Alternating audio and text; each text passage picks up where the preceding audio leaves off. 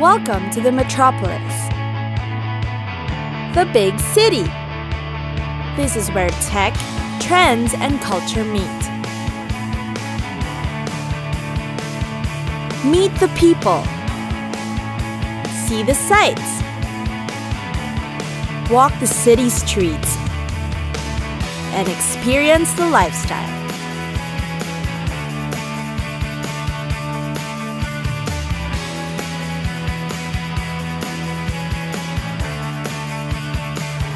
This is your first-class ticket to the cities of the world.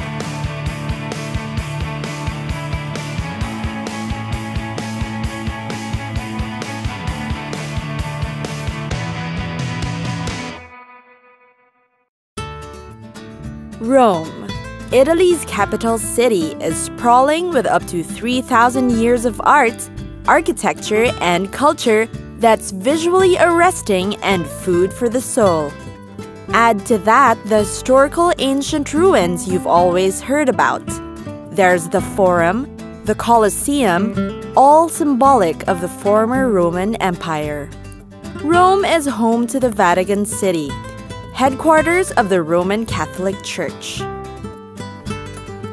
It is also where you'll find the Basilica of St. Peter and the rest of the Vatican museums, which feature the world-class masterpieces such as Michelangelo's Sistine Chapel frescoes. At the same time, religion is considered just as sacred. Did you know that every year, there are hundreds of thousands of visitors from all over the world flying to Rome for a pilgrimage? Their main agenda is a visit to the Eternal City to see St. Peter's Basilica, explore the Vatican museums, and of course, attend the Papal Mass. And then we move on to art and architecture. What Rome has on display is certainly incomparable to anywhere in the world. Plus, you can see it all for free inside the churches. Santa Maria in Trastevere Church is often praised for its beautiful Byzantine mosaics. There's also coffee and sports. Romans are addicted to coffee and, well, soccer. Calcio or soccer is one of their favorite pastimes, both true for males and females. Calcio is usually the main point of discussion at the bar or over coffee. Last but not least, food. Romans are very well versed in culinary. Their food is considered one of the tastiest in Italy. Hearty comfort food are what diners are after when in Rome. The most popular ones are the pasta amatriciana, pasta made with tomatoes, pancetta, and a little bit of onion. Pasta carbonara, pasta made with egg, black pepper, guanciale, and pecorino cheese. Cacio e pepe, pasta made simply with lots of black pepper and pecorino cheese. Their antipastis are popular as well, such as the carciofi alla romana, Roman-style artichokes, olive ascolana, fried olives stuffed with ham, arancini and supli, fried rice balls made with mozzarella and tomato, and more.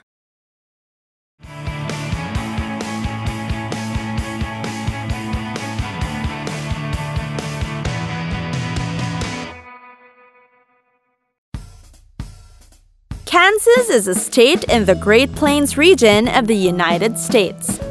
It is generally considered the center of the country, at least geographically, thus its nickname, the Heart of America. A slice of classic America, Kansas is known for its rugged cowboy culture and sweeping prairies. Home, home on the range are words from the state's official song. Tourists are often curious to visit and stay on its authentic cattle ranches that range from rustic to luxurious.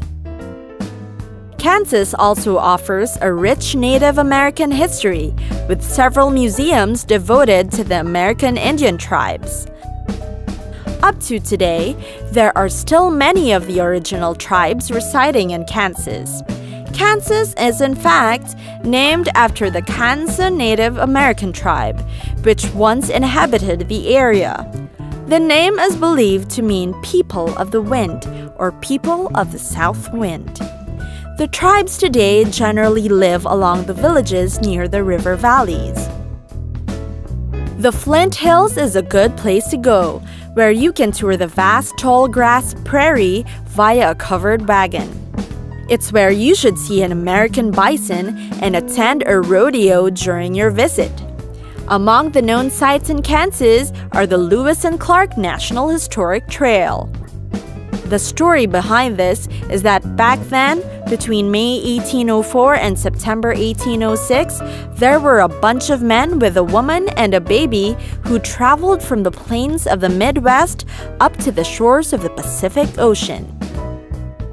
They called themselves the Corps of Discovery. Then there's the Fort Scott National Historic Site, which is ground zero for the Bleeding Kansas term, where the state's slave policy can be thoroughly studied.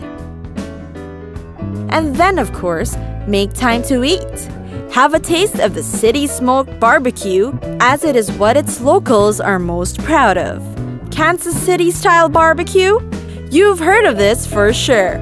It is a slow pit-style barbecue, usually with sauce that's considered an important component to the meal. Aside from barbecue, Kansas is also known for its fried chicken. There are actually about 6 chicken houses to be found in the southeastern parts of Kansas. Fried chicken dinners are served or as side dishes. Fried chicken is a distinctive dish in southeast Kansas, making the region known and visited for their chicken meals.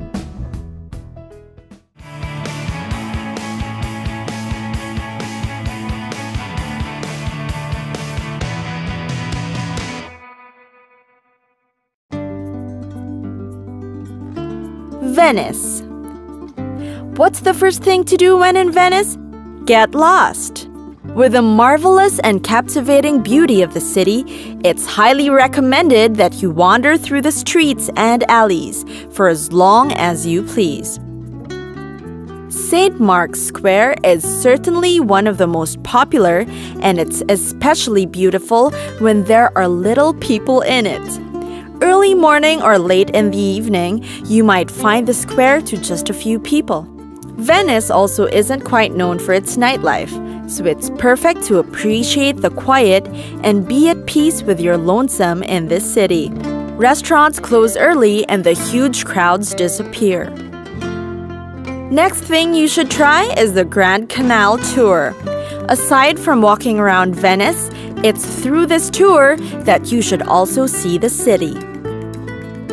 The Grand Canal only has a few bridge crossings, and taking a ride on one of the city's water buses is definitely a must-try. Sit back, relax, and enjoy the view. A lot of tourists also frequent the Murano Island. This is where glass-blowing demos are held. It's both entertaining and educational at the same time. Then, another island in the Venice Lagoon is worth the trip. Catch a vaporetto to Milano instead of a boat, and then walk around the streets. Then, there's the Doge's Palace. It's partly connected to and stands almost right next to the Basilica. It's called the Palazzo Ducale in Italian. Why do people love it? Because it's where you get to walk over the famous Bridge of Sighs. Then, there's the secret to seeing the city with a view from the top. The top of the Campanile, or the bell tower, located right in front of the church, is the place to be. From there, the views are amazing. And of course, you can get a closer look at the huge bells that ring out all the time. There's the Burano Island, recommended for its lesser crowded streets and brightly painted buildings. It sets itself up as the perfect backdrop for an afternoon stroll.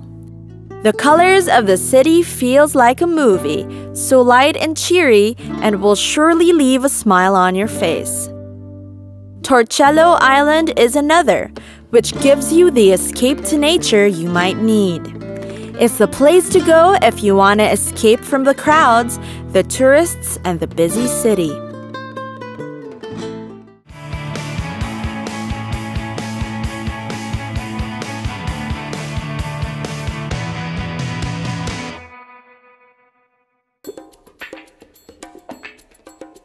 Buenos Aires.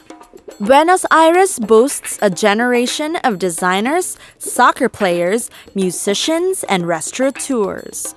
All of them have enlivened the capital city, pushing it forward to be one of the most talked about travel destinations to date. What it promises is a bittersweet charm, the combination of the old-fashioned sensibility and contemporary revolution. And both are an amazement to visitors and reminiscent too. First order of duty in the city: honor the dead. Yes, one of the popular spots in Buenos Aires is the Recoleta Cemetery. Its architectural style takes inspiration from Art Nouveau to Neo-Gothic. The result? A site with a maze of narrow passageways lined with a marble statuary and decorative mausoleums. And then, of course, there's the stained glass windows, the marble angels, cherubs in stone relief, and poetry etched in granite. You must know also that in Buenos Aires, football isn't just a game, it's a national pastime. So much that city streets are cleared and spectators are all glued to the game, huddled around TV screens if not in stadium crowds. You must definitely witness a match at the La Bombonera, the famed stadium of Club Atlético Boca Juniors. Next up is the true authentic experience of the city. Course through the quaint San Telmo, which exudes faded grandeur and bohemian spirit. What to watch out for? The Belle Epoque architecture that's only elegant, and the crumbling villas that take cues from 19th century design. It's the antique dealers, tango clubs, and restaurants that attract a steady stream of tourists to the city. You should also know that Buenos Aires is called the Paris of the South for another reason: coffee. Buenos Aires' lively cafe culture emulates Parisian appeal. You better check out one of its lofty cafes during your visit. Already relaxed? Then it's time to shop! The city's open-air fairs are inviting. There's nothing like an artisan fair on a weekend.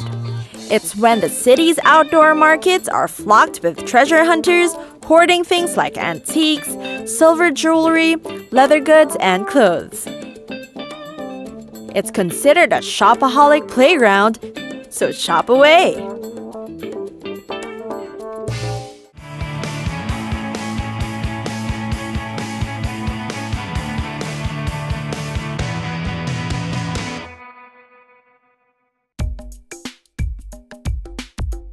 Macau. Macau is known as the city where Eastern and Western cultures meet.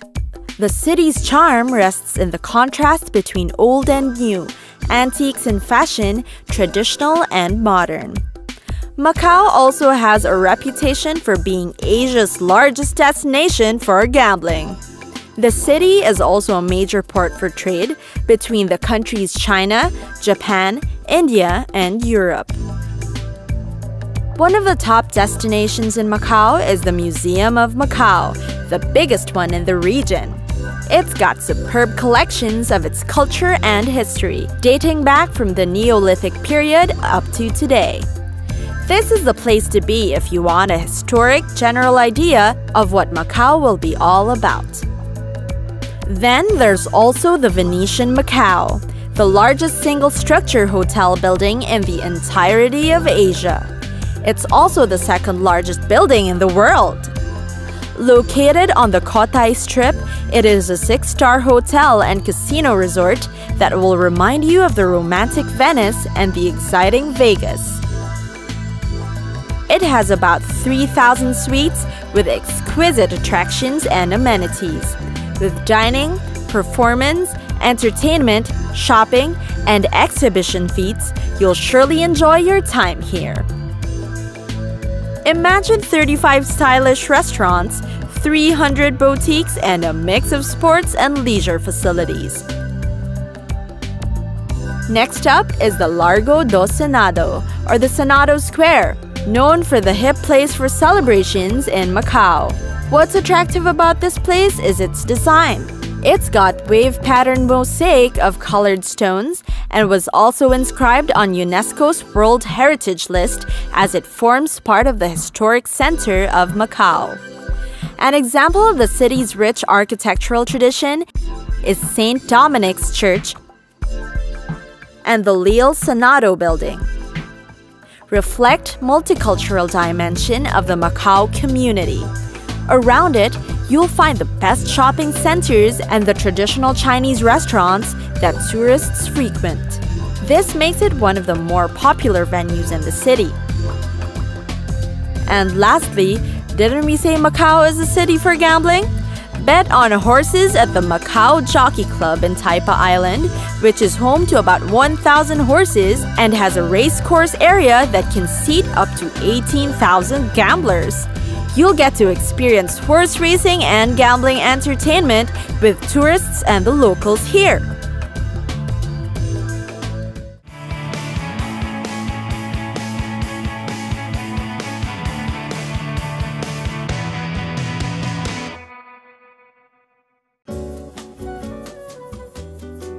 Dallas, the fourth most populous metropolitan area in the United States.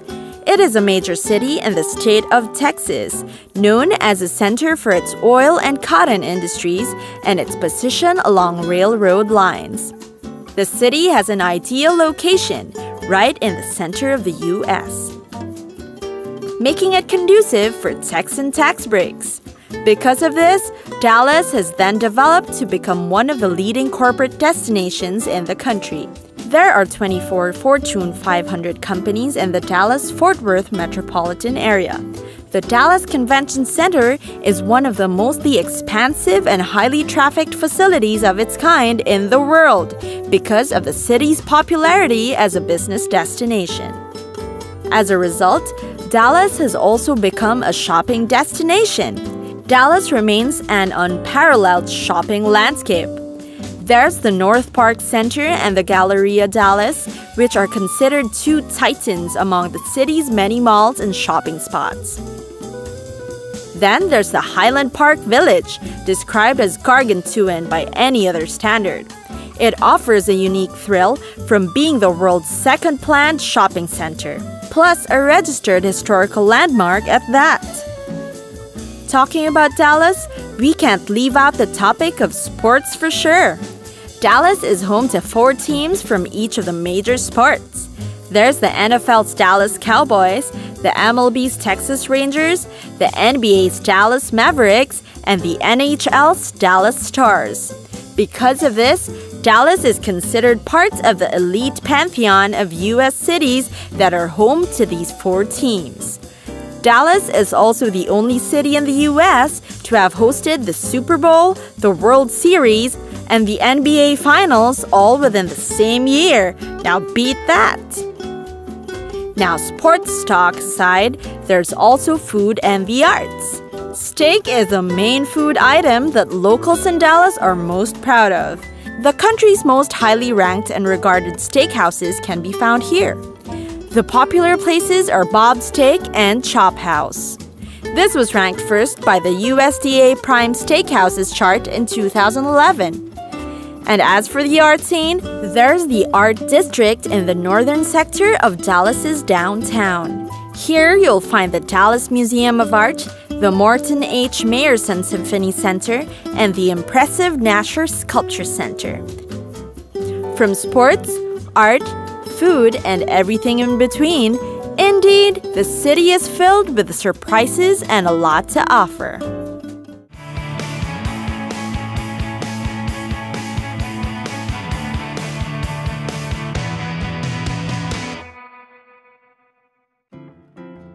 Florence. the capital city of the Italian region of Tuscany and the metropolitan city of Florence. Florence was in fact the center of European trade and finance during the medieval times. It is also referred to as the birthplace of the Renaissance. Thus, its nickname, the Athens of the Middle Ages. Each year, up to 13 million tourists attract the historic center of Florence. Florence's architecture boasts an amazement that only the city can offer.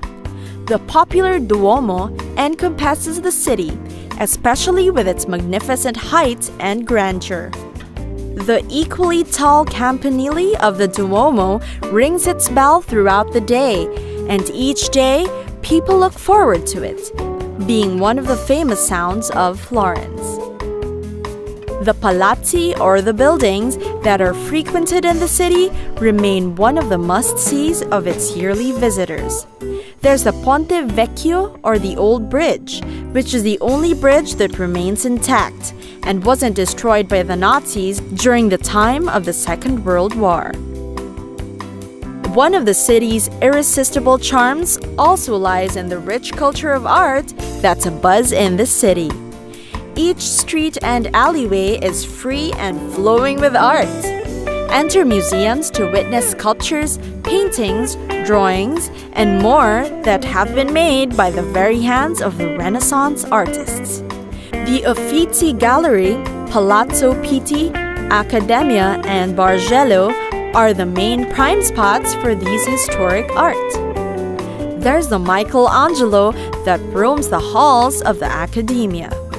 Discover Uffizi and its most viewed works, like the David Botticelli entices viewers with his Primavera, while Da Vinci is everywhere you look. Now onto the special dishes that you can only be served in and around Tuscany. The pappardelle alla lepre, or jackrabbit, or pappardelle con rago di cinghiale, or wild boar, are two of the most popular ones. The jackrabbit and the wild boar are hunted in the countryside that surrounds Florence. And speaking of pasta, you definitely cannot enjoy it to the fullest without a glass of wine. So thankfully, Florence is a city of wine aplenty. You can rely on the city to serve you the best and a variety of its wines. Wine in Florence is easy to find and not as expensive, and best enjoyed with friends and family.